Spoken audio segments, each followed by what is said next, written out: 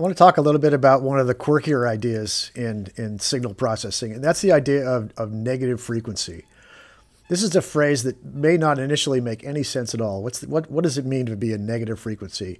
Could there be a sine wave that goes up and down at a rate of minus 10 cycles per second? What on earth does that mean?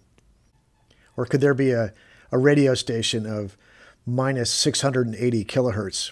What is that? That doesn't sound like it means anything. There is a sense in which negative frequency is understandable, and we're going to just quickly talk about that here. You remember we can describe a cosine like this. Cosine of omega t equals 1/2 e to the plus j omega t plus e to the minus j omega t. And each of these components, each of these complex exponentials here, we can draw as a rotating complex number. So for this first one, we could actually draw it, if we wanted to, we could draw it like this. We could draw a complex number out here in space and think of it as a rotating vector. And that would be e to the j omega t. This one has a plus sign. Now the other thing, this term over here would look like a similar thing. It'd be some vector in space. There's that number right there, e to the minus j omega t. And this one rotating in the negative direction, so that means this is rotating this way. So the idea of a negative frequency when we talk about rotating vectors makes good sense. If we are rotating in the positive direction, like this, you could say that's a positive frequency. And if we're rotating in the negative direction, like this, you could say that's a negative frequency. So omega t gives us the speed, and this sign right here and this sign right here give us the direction. The frequency here is plus omega t, and the frequency here is minus omega t. So in this sense of rotating vectors, negative frequency seems like a pretty simple idea. Okay, so let's go where it's not a simple idea. And that's when we do this thing we did before where we projected these vectors onto a cosine wave and spread out the time axis linearly like this, going down the page for the cosine. Remember, we did this. We drew a line here.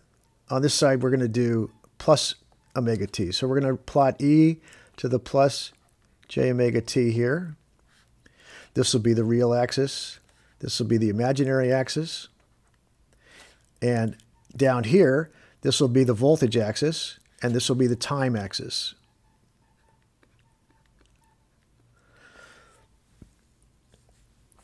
So when we start out at time equals 0, we projected down here, and we got that value right there. And then as time goes on, if we tip our arrow up like that to that point, then we project down to the cosine curve right here. If we let our arrow go all the way to the other side, it projects like this down. It projects down to this point on the cosine curve. And as we go farther and farther, let's go straight down for a second. That one projects to right there. And then as we come over here, it projects to that point right there. And eventually when we get back to home again, when we get back to 0, the projection is right to this point here. And so with one rotation, we've carved out one cycle of the cosine. So that seems pretty clear. Omega t is there, omega t is down here. Okay, so let's do it again, but this time we'll go over on this side, and we'll plot e to the minus j omega t. All right, and so this, again, is the real axis, and this is the imaginary. And this is the voltage axis, and this is the time axis. So let's start out again. We're going straight sideways at time equals 0, so let's project that down. And, okay, that's pretty good. That's the same as before. We got the same V here. Now let's tip it down. Let's say we rotate this way a little bit. And here's our new position of our vector. And that projection, after a little bit of time, goes to right here. And then if we go over this way, eventually rotate some more, we'll project to this point here. And when we're straight sideways, it'll project to this peak right here. And you can see what's happening is basically the exact same thing is happening as happened on the left, which is these points carve out a cosine wave, just as we'd expect. And when this vector gets all the way back around to 0, we've done one cycle, and we're back home, and now we're projecting to this point here. What happened here is we took two different vectors and rotating in opposite directions. This one clearly had a positive frequency because it was going counterclockwise. This one had a negative frequency because it's going clockwise. And both of them carved out the exact same cosine wave when we got done. So in the vector world where we're spinning vectors around, it seems very natural to talk about plus and minus frequency.